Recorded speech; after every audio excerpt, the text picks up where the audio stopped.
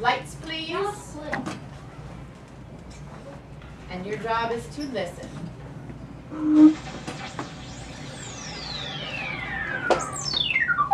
Oh, hi. I was just thinking about all the different ways there are to describe things. What can you use to help you describe objects? Draw a circle around things that can help you describe objects, and then hit save. Okay. So, draw a circle around things that can help you describe objects. Draw a circle around things that can help you describe objects. Let's look at the objects that we have up here. We have a thermometer, a car, a nose, a chair, a hand, a ruler, a cup, and a rubber ducky. Which of those objects or items up there can we use to help us describe matter or describe things that we see? Anshel? A rubber ducky. A rubber ducky? Let's circle it. Sure. We're going to circle anything you want to circle. You tell me what you think helps you describe matter. Jessica, what would you like to circle? A ruler. The ruler can help us.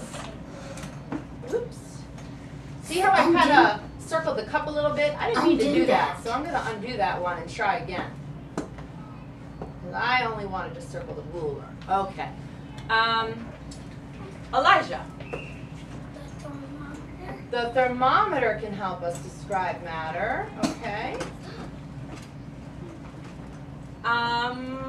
Riley, what would you like to circle?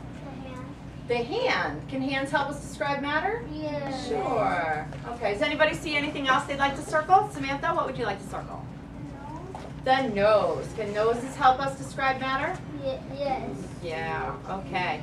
Now, the important thing to remember at this point is that we're still figuring things out. We may not know everything that helps us describe matter, and we may think that some things do when they don't exactly do that for us, but our job right now is to figure it out. So now we're going to go ahead and we're going to watch the video about the brothers, and we're going to see what they use to describe matter. Clear, save this. Save it. Good. Now, let's hear a story. Nick, look. That's the biggest dog I've ever seen. Wow, that's a really big dog, but I don't think it's the biggest we've ever seen. What do you mean? Look, its head is about as high as my elbow. Remember that Great Dane we saw last week? Uh-huh. Its head was as high as my shoulder. You're right. That dog was bigger. Let's see. My shoulder is 17 centimeters higher than my elbow. So the Great Dane was about 17 centimeters taller. The ice cream truck! Finally! We've been waiting forever! Not really forever. We got here at 3 o'clock. Well, what time is it now? 3:30. So we've been waiting 30 minutes. That's long enough. This must be the hottest day in history. You think so? We can find out for sure. See, the thermometer says it's 36 degrees Celsius. That's hot, but the almanac says the hottest day on record for our town was in 1942. It was 38 degrees. Okay, maybe it's not the hottest day ever, but it's definitely hot enough for some ice cream. Yeah! Wow! Nick had lots of different tools to help him describe things, like how hot it was, how tall the dog was, and how long they waited for the ice cream truck. Draw a circle around the tools Nick used to help him describe things, and then hit save. Save this. Okay. Let's think about what we watched. And our directions here say to draw a circle around the tools Nick used to help him describe things. Draw a circle around the tools Nick used to help him describe things. Does anyone see any tools in that picture there that helps Nick describe some of the objects in the video? Kelsey. The thermometer? The thermometer. Is that a tool that we can use to help us describe things? Yeah. Sure. What information does a thermometer give us? What does that tell us? Tishelle? How cold or hot? Yeah, how cold or hot it is. Absolutely. Thermometers measure heat for us. They tell us how hot or how cold something is. Is there another tool in this picture here that we can see that helps us describe matter? Gabriella, what do you see? The ruler. The ruler. Yes, Gabriella, what does a ruler help you to measure? I forgot. That's okay to forget. Remember, this is the lesson that we are remembering everything we know. So if we don't remember everything right now, that's okay. Okay? Maybe one of your classmates can help you out. Does anyone know what a ruler helps us measure? Austin, what is a ruler? Measure. Yes, but what does it tell you about things? Like if you took a ruler and you wanted to measure this remote control, what would it tell you?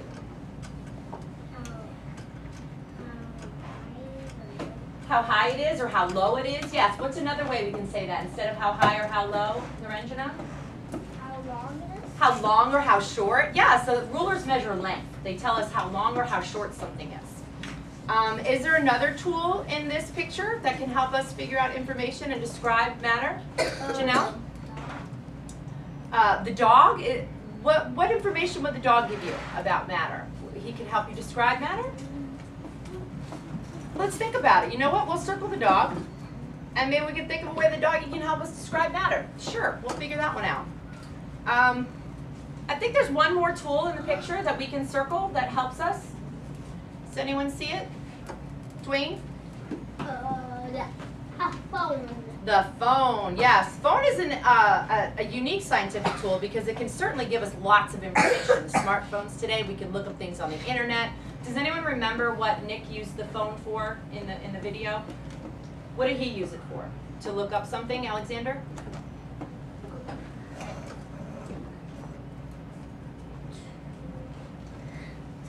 Do you remember? Jess, do you remember?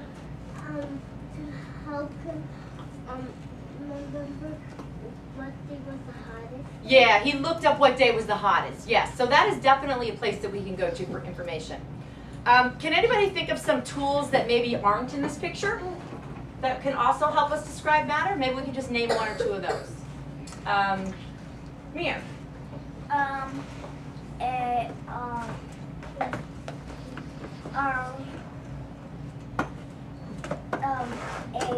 computer. A computer is definitely a scientific tool that can help us get information about matter. Absolutely. What about another tool that might help us describe matter? Let's just name one more. Ryan? A watch. I'm sorry, can't hear you, honey. Just say it again. It's okay. I just didn't hear what you said. A watch. A watch, yes. A watch tells us time. That's a tool, absolutely. It measures time. We learned about that we can measure motion by its time and its distance, right? He was using a watch in the show. Yeah, to measure time. That's good. Okay, let's go ahead and move on. Undo, save this. See.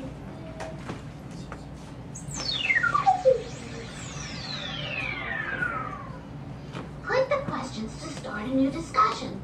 When you're ready, you can move to the next activity or watch Nick and Noah again. Okay, so I want to talk about our questions. Remember we said that we were going to have an opportunity to share our thoughts with each other, to talk about what we're figuring out so far, right? So now's that time. We're going to think about what we've talked about so far. In what ways did you observe senses being used? So maybe before we answer that question, let's think about what are our senses. Does anyone want to name them? Let's name them. Who haven't we heard from yet? Lauren. Can you tell me one of the senses? Hearing, yes. And which, how do you hear? What do you use to hear things with? Here. Your ears, yes. So we're going to write these up as reminders. Our ears help us hear. I'll give you a big hint. There are 5 of them. 5 senses, right? Okay. Kyle, what's another one? Mouth. Your mouth. What does your mouth help you do? Talk. It does help you talk.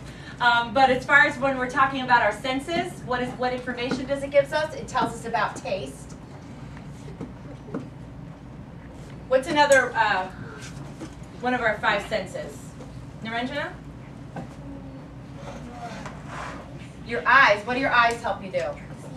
Your eyes help you see. Yes, they do. Okay. Kelsey. Your hands. Yes, your hands. They help you feel. And we have one more. We have ears, mouth, eyes, hands. Which one are we missing? I wonder which one we're missing. Janelle. The nose. What does your nose help you do, Janelle?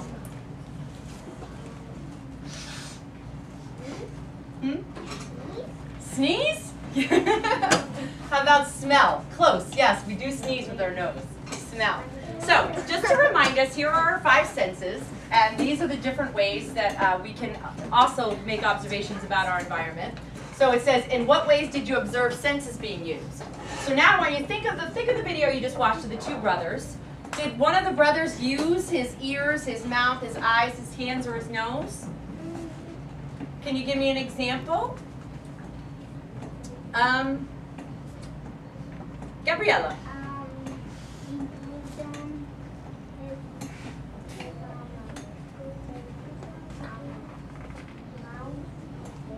He used his mouth to taste. What were they tasting with their mouths in the video? The ice cream. Yes. Yeah, you picked up on that. That was good. You're very observant. Yes, we've used our mouth to taste the ice cream. What is one more example of ways that one of the little boys used their senses in the video? Austin? Well, we said mouth, so let's try a different one. We did mouth. Did they use one of the other senses there?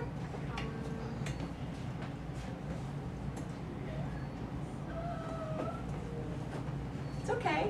Want me to come back to you? Okay, no problem. We'll come back to you. Michelle. Their eyes. What did they use their eyes for? To see the ice cream truck. To see, what else did they see? The dogs, yes. A lot of things they were watching in the video, yes. So those are a couple examples of ways that they use their senses. What about our next question? In what ways did you observe tools being used? In what ways did we observe tools being used? Some of the tools that we talked about already, I'll get us started. We talked about a ruler, and we talked about a thermometer.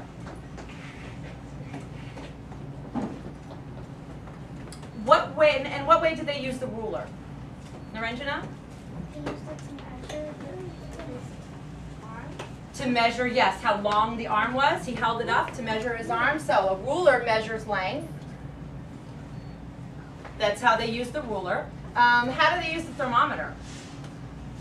Alexander? How hot it was? Yes, to see how hot it was. A thermometer measures heat. Okay. We don't need to list any more. Those are just a couple of examples. Now, let's keep going to our next question. Why might it be important to use both types of observations? Meaning, why should you make observations using your senses and your tools? Because you have your senses and your tools. And if we're not sure right now, that's okay. We'll figure that out as we go on. Remember, this is our first lesson with this topic, and this is the time where we're trying to make sense of everything and remember what we know. So if we're not sure of that answer right now, we'll figure it out as we move along. Naranjana, you have some thoughts on that? Yeah. Because maybe if you only use one, you can get. There might be something that you need to use, but the tools won't be. Maybe it won't be able to help you, so you need to use both. Yeah, maybe you missed something if you only use one, like you just need more information. Yeah, that makes sense. Does that make sense to you guys? Yeah, because sometimes you want more information.